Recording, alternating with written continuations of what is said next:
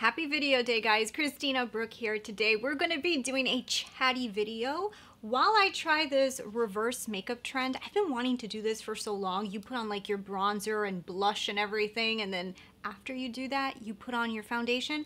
I've always thought it was interesting, have never tried it, so it could be a complete disaster, but I've been wanting to try it. But today we're also gonna do a chatty video. I did start a series that I have been talking about certain topics on the channel, and I haven't done one in a minute. I wanna start including more of these onto the channel. They're super fun for me to film, and I really love coming up with ideas. So today I wanna talk about a subject that has been on my mind so much lately. So you guys know on this channel, I love makeup, but I also really love fashion. So I've been trying to incorporate a little bit more of my fashion world onto this channel to kind of show you guys makeup and fashion, because I personally am somebody who loves both worlds, and I feel like finding the perfect balance between both really makes like perfection. Like, I love both worlds. But as I have been incorporating more fashion into the channel, I have noticed that in my opinion, it almost seems like the makeup industry is really trying to copy the fashion industry. And I don't know if that works. So what exactly do I mean by that? Because I know they're different things. Makeup's for the face, fashion is for your body. They're different, right? I know. But have you noticed a huge shift in the makeup industry?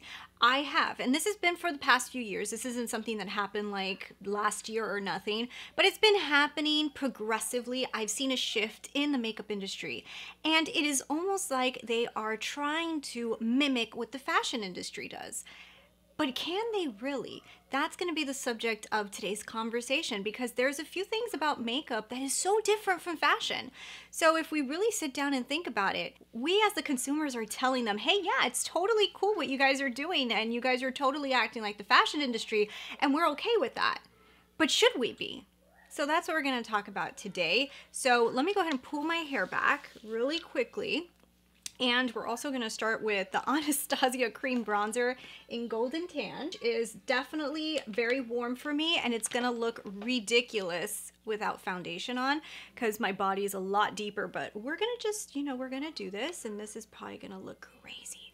But anyways, so bear with me. I'm probably going to look somewhat psycho in this video because of the way we're going to do this reverse makeup. So anyways, so I have been doing research just recently for my brand new video that's going to be coming, where I am going to be showing you guys what's going to be in for the fall in clothing and fashion, right?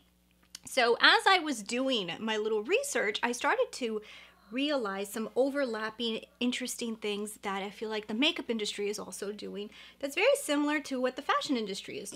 There's big differences between the two, okay? And there's obviously one that's extremely big.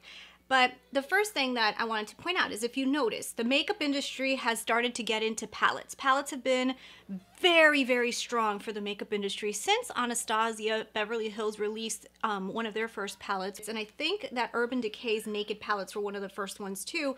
Once those palettes started going into the market, the beauty industry realized that selling palettes was a huge win for them. It was like a nice money maker, right? So they realized that the consumer loved palettes. Palettes are fun. I love palettes too. I think that they're just awesome. They're curated for you. They have the colors of the season. It's very, very fun. So in the beginning, we would see palettes once a year. We would see them coming out. And now it has kind of turned into that palettes are being released by season. Kind of like the fashion industry releases their current collections by season. We're starting to see bigger brands falling into this, kind of like, okay, we're gonna see the summer launch, and usually there's a palette. Then there's like the spring launch, usually there's a palette. Then there's the fall launch, usually there's a palette. And then there's, also holiday launch. Then there might be two palettes, and we're starting to see that they are jumping on this bandwagon of, hey, we can release a palette as our new collection per season, kind of like fashion releases their new clothing lines, and people will buy these items every season. And by introducing it as the new season launch, people want it even more. Like, who is not dying to see what is going to be the Pat McGrath holiday palette? Who is not dying to see what Natasha Denona is releasing for holiday? even though we kind of know probably what it is. You know, guys, you guys know what I mean. Like, there's a lot of stuff coming out that we are all kind of very interested in finding out about, because they have started to launch things as seasonal collections, very similar to how fashion does. So if you think about it, there was finally something introduced to the makeup world that can allow them to capture the moods, the vibe, and the current situations that are going on and create collections. It's actually great for the makeup industry if you really think about it, because it gave them more standing. It gave them more reason for people to actually want to pick up more and more and more and more makeup. Right? So some of you guys might not know this, because some of you guys probably are not as into fashion as me, and maybe some of you guys are more into fashion than me.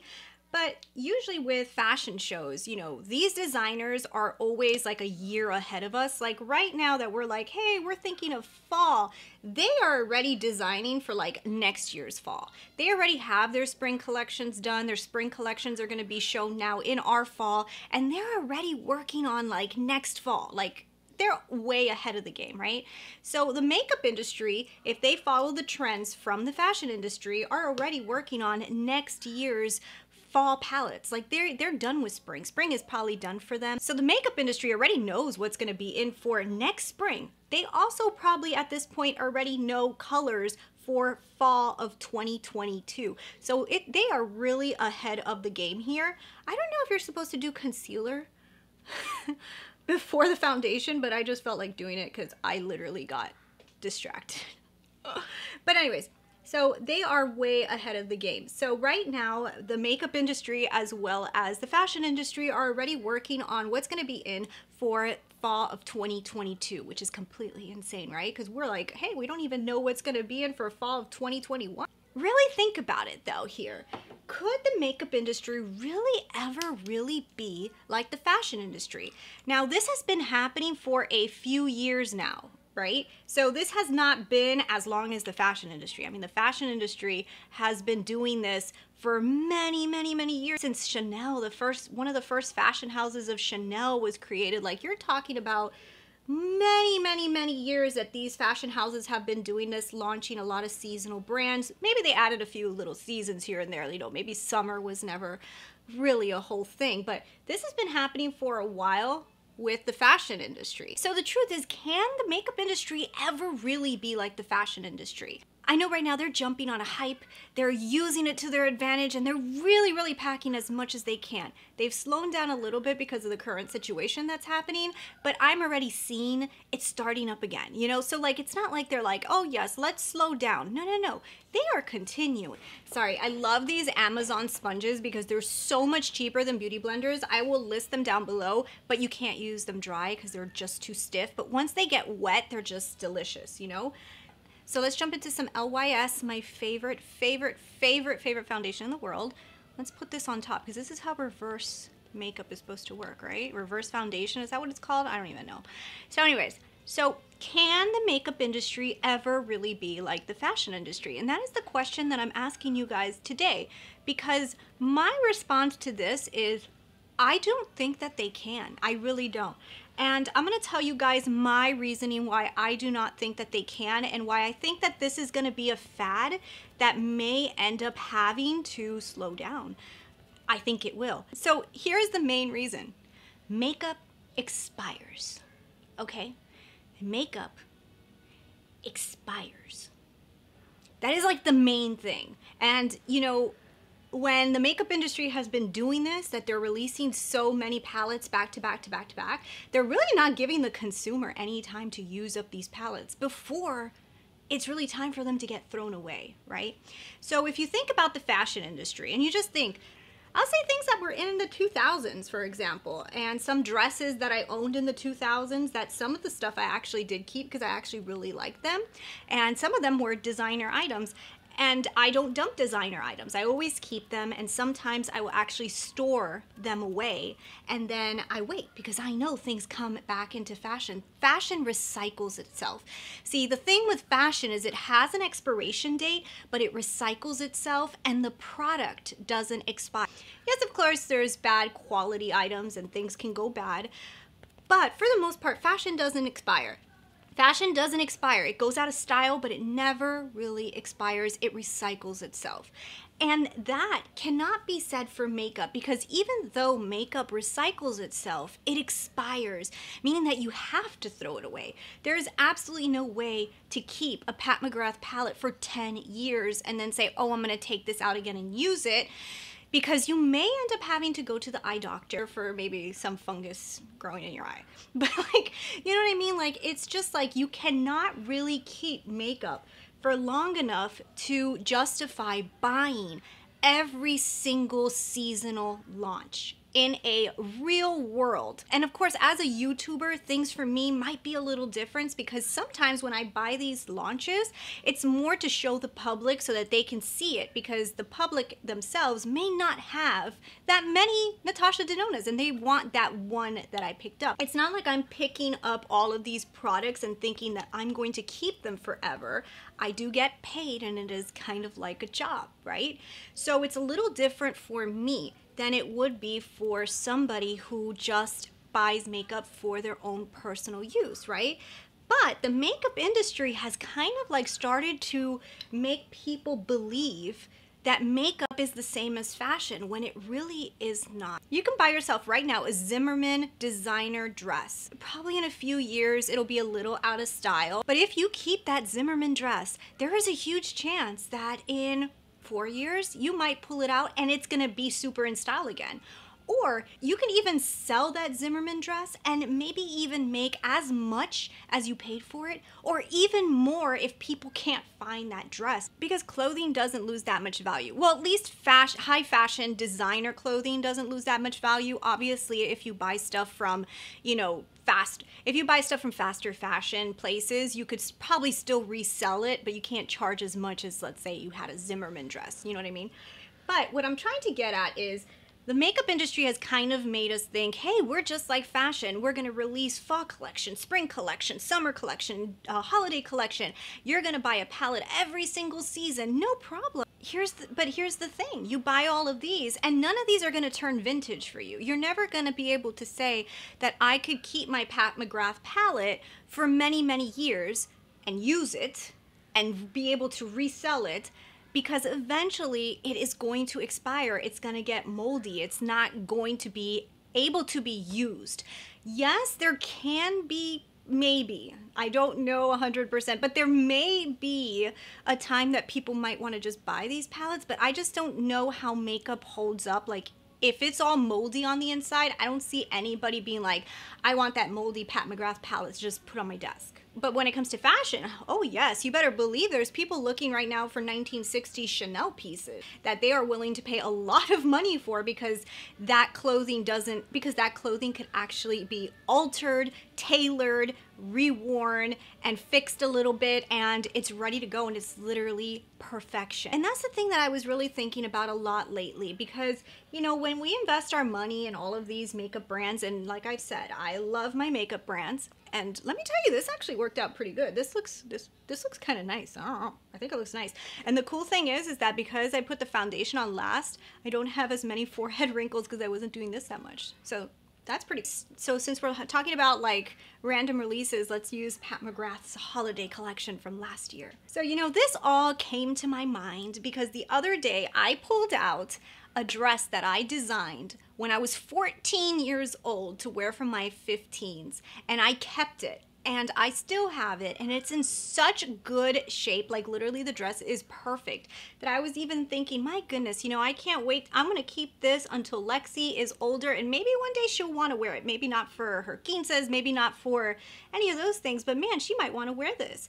And also, I wore Marquesa for my wedding, so I have a beautiful Marquesa dress. It doesn't have to be worn as a wedding dress. It could be worn as a gala dress. It could be worn as so many occasions, and even altered or modified. It could be even cooler looking. So I was looking at these pieces and just saying, you know, like, these were expensive pieces. These were pretty pricey, but look how many years I've had them. I've had my 15s one for like over 20 years and it's still in good shape. And then the Marquesa dress has been almost 6 years and the thing is beautiful. So I was thinking about that and going, wow, you know, like this is stuff that you really have for generations. I could save this, I can give it to my daughter, and it doesn't go bad, you know. It might go a little out of style for a while, but it never will go bad. And then I started cleaning out my makeup drawer and I was kind of like, how long have I had this ColourPop palette? 4 years. I don't know if I want to put that on my eyes anymore. How long ago was it that the Riviera palette released? Has it been 3 years? Ooh, how much longer can I keep this? And then after I started doing that a lot, I started saying, wow, you know, at a certain time, I'm going to end up having to dump a lot of makeup. When I started buying more consistently, I might have a year that I might need to get rid of like 10 or 11 palettes because they're all going to go bad in like the same year because of the year I bought them all. And then as I started thinking, I was like, this is going to continue to happen to me because if I keep on buying at the rate that I have and with the amount of consistency that I have with all of the new launches and all of the new releases, they're all going to be going bad almost at the same time, and I'm going to have to keep on replacing these things. It kind of got me to a little bit of a point that I started to say, you know, I want to quickly film a video about this because the truth is that the hype behind these product releases, the hype behind makeup launching, the hype behind all of that really kind of like makes you forget about the realistic part of makeup, which is that it does expire and it does have to be thrown away. So, you know, as much as it's beautiful and there's so many amazing launches, we are going to have to maybe put our foot down a little bit and be like, okay, wait, hold on. I just bought your palette like 2 months ago, and I am never going to use this whole thing within 3 years. And now I'm going to buy another one, and then I'm going to buy another one. And you know, at a certain time when palettes used to release and it was like 1 a year, okay, maybe you have 1 palette for a whole year, 2 palettes for a whole year, and you could start hitting pan on some of them, right? But now with so many makeup brands coming up with palettes and launching per season, so many palettes, it's almost like you're buying, it's almost like if you really wanted to, you'd be buying from one brand at least 4 to 5 to maybe even 8 palettes a year, okay, if you include their minis. How would you ever be able to hit pan on any of these palettes or use them up within I think palettes are supposed to be dumped yearly to 2 years. I usually keep mine longer, but it's not like you're supposed to. Most of them have, like for example, the Pat McGrath, this is a 12-month lifespan. So I bought this in December of 2020. I have not used it even that much, and technically I'm supposed to dump it this year. I'm not gonna dump it this year because I feel like I can use it longer. And look how much shadow, like look at this. And since this palette, I have bought in 2 smaller palettes from Pat McGrath and the Hutopian palette that's coming right now. So 3 more palettes from Pat McGrath since this one has launched. And she has launched more than that. I don't buy them all. So guys, you know, as you think about it, it's kind of like you kind of end up sitting back and going, they're kind of like, I don't want to say, like, I don't know how to describe this. How do I say this without sounding rude? It's almost like, guys, that at a certain point, we are going to have to say something and be like, wait a minute. Just slow down for just a few minutes because this is getting excessive. And I know a lot of you guys were already starting to feel it being excessive because if you started getting into the hype of, you know, buying palettes, let's say 2016, 2017-ish, you guys know that by now it's kind of like, oh my goodness, I have so many. And also you start feeling like I'm not getting through them. I need a little bit more time. And maybe that's why people have started to unsubscribe to channels that only do reviews. When I do see reviews of new stuff coming out, it gets me excited as well. But I can start to see it now. But here's the thing, guys, is that as long as we continue to buy from these brands, and as long as we continue to say it's okay for them to continue to release so many launches back to back to back to back, they are going to continue to do it because it doesn't hurt them to continue to release these kind of launches. It doesn't hurt their pocket.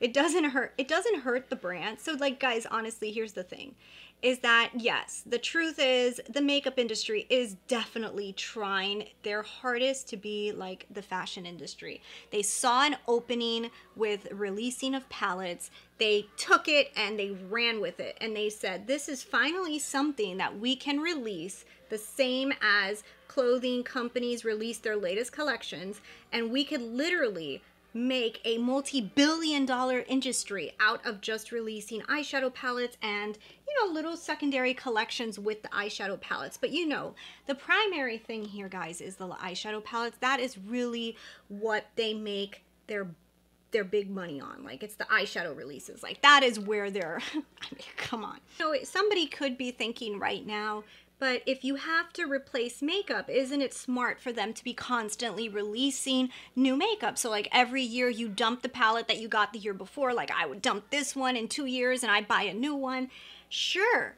But with the amount of releases that come out in a year, even from one brand, typically people pick up like 5, 6. I mean, I've seen some of you guys tell me that you're almost picking up as many palettes as me, that I do this as a job to show you guys and I get paid. And some of you guys pick up as many as me, which is understandable because trust me, I know the want to pick up these things because they really are. They're beautiful and they're so tempting. So I get it. I get why you guys are getting them. I totally get it. And you know, I can't say that I wouldn't have gotten them too if I didn't do this for YouTube. I will tell you that that is also one of the reasons that I wanted to start to incorporate fashion onto the channel as well, is because for me personally, as a consumer, when I buy fashion items, even if they're not super high luxury fashion items, even if they're more mainstream fashion items, I personally know that I will be keeping these pieces for so long.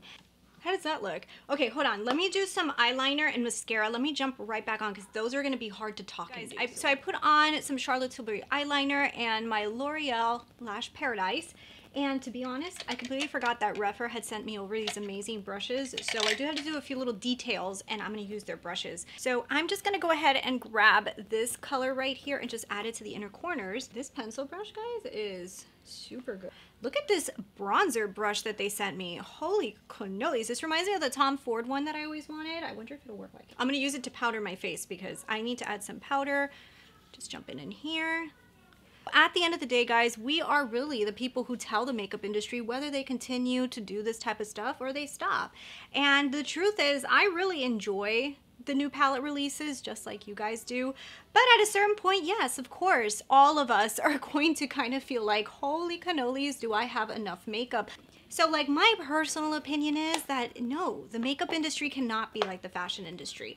I feel like they are jumping on the bandwagon of doing things just like the fashion industry because it is working for them. Because we are buying the products, we are allowing them to do this. Like, it's just, we're allowing them to, which, as long as we continue to get excited about these things and as long as we continue to buy them, of course they're going to continue doing it because it would make no sense for them to stop. I know a lot of you guys have actually told me that you are getting a little tired of the constant releases. You guys actually, at one point before this whole craziness happened in the world, you guys were really tired of all the releases. Now things have slowed down. But the kick up again started, and a lot of people already noticed it, and we're already starting to get a little bit overwhelmed. Now I wonder if it'll slow down a little bit, but I do feel like I was already starting to feel people's hesitation, not wanting to buy things, getting a little bit annoyed that there was so many launches. And I will tell you guys, I saw a huge uptick in my Make Up Your Mind videos because I started to notice that people were starting to get interested in people convincing them not to buy certain things, which, yeah, that happens to me too. I kind of want to see people tell me not to buy something because I already know I want to buy it. I just want to know why I shouldn't. So let's do my lips. I'm going to just use Natasha Denona. Everything I'm using, guys, I'm going to link it down below because, you know, I am not good at talking and doing stuff. Okay, so now I'm just going to go ahead and use some Pat McGrath highlight, and we're almost done with this makeup look. I'm going to use the rougher brush. Like, I think I really like these brushes, But anyways, so guys, that is basically the story for today. That is what I was thinking about, and I want to know from you guys, what do you guys think? Do you think that this whole phenomenon of palettes releasing every single season and this like trend of trying to be like the fashion industry and creating like these collections that come out per season and being an actual palette per season, and like even brands sometimes now are like even being more than the fashion industry. They're like literally saying holiday palettes, like what can we come out for Valentine's? Let's do a Valentine's palette, a spring palette, then you know pretty soon we're gonna get Easter palette and St. Patrick's palette. Wait, doesn't ColourPop do this? But like, you know what I mean? Like there is just so many eyeshadow palettes being launched at us and so many seasonal releases that it almost gets to a certain point that we wonder like, how long can this keep up? So what do you guys think? What do you guys think? Do you think that the makeup industry can continue at this pace? Do you think that they will eventually establish that for the next 30 years, they're going to be able to do this as seasonal launches of palettes, and the consumer's never going to get tired? Do you think that'll happen? Or do you think at a certain point they're going to have to scale back because the sales won't be there no more, because people will literally be like, hold on, it's just too much already? I want to know. Leave me those comments down below. And also, if you guys have another topic that you guys want me to talk about, leave those topic ideas down below. I want to start incorporating some of these type of chatty videos with you guys that we can just talk about our feelings. We can all communicate down below. You guys can leave your comments down below. Your friends will comment with you. There's other people just like you in the comment section that might be having the same problems as you, and they will love to answer your questions as well as me. So thanks so much for watching. Give this video a thumbs up if you like it and hit subscribe. I will see you guys in my next video. Bye.